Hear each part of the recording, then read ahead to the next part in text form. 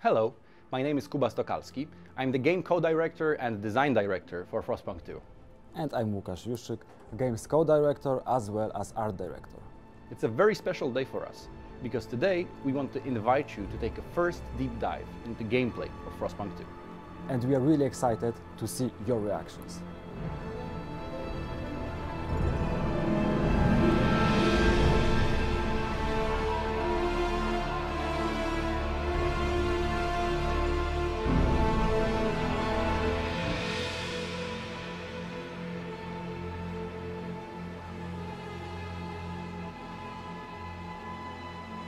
At 11-bit Studios, we don't really believe in making just a sequel. It never satisfied us creatively, and we don't really believe it would satisfy you. So we always wanted to build on top of the foundations that was Frostpunk 1 and create something new, something exciting. The big question was how to do that. By the end of the first game, you survived the end of the world. The question then becomes, what now? We felt that creating an even bigger blizzard or making you survive even lower temperatures would not make the cut. It wouldn't be satisfying for you, and it wouldn't be satisfying for us. It felt impossible to tell an epic story about society's growing ambitions without changing the scale of the game itself.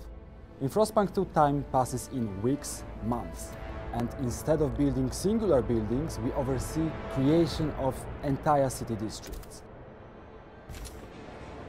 During the development of previous Frostpunk, we invented the genre called society survival game. In Frostpunk 2, we continue to evolve in that direction, but with putting much greater emphasis on society aspect. An automaton has broken down and is blocking traffic. It's been 30 years since the Great Storm, and the unifying factor of cold and incoming apocalypse is really gone. We survived. The big question becomes, what now? The city grows, and with it, the ambitions of people that's created.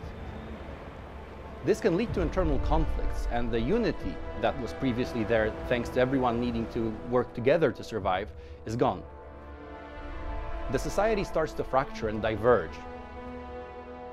As time passes, various communities like this may radicalize and form factions that actively try to influence the direction in which you lead the city. Until this point, the cities were led by the captain, an absolute ruler whose firm hand was needed to keep everyone together in the face of survival challenges. But that is long gone. Now people want to have a say in how the city is run. You are the steward, and as the leader of the city, you are expected to construct a council, a place where every community of the city can have a vote in what laws govern it. The enduring conflicts between the factions set the tone of the game. Those clashes don't have to be physical, but they for sure will be ideological. And each faction have their own vision for the future. And your role as a steward will be to maneuver between those ideas. And it will require a lot of political stamina from the player to shape the city as he wants. Now, make no mistake, the world is still frozen solid and cold as hell. So we'll have to do a lot of good management to ensure that survival of the city is assured. But soon you will find out that the external enemy of cold and storms and blizzards is not the biggest threat to the city. Internal enemy is. The factions will start tugging the city into a vision of a utopia that you will quickly discover to be a dystopia for everyone else. And thus, you will quickly find out that nature isn't the biggest enemy. Human nature is.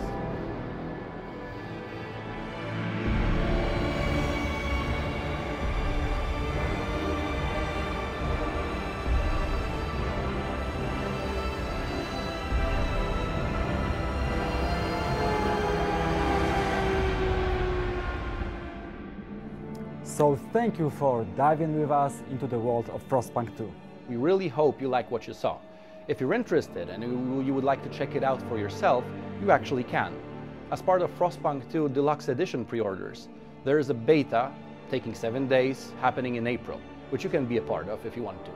Thank you, and see you around.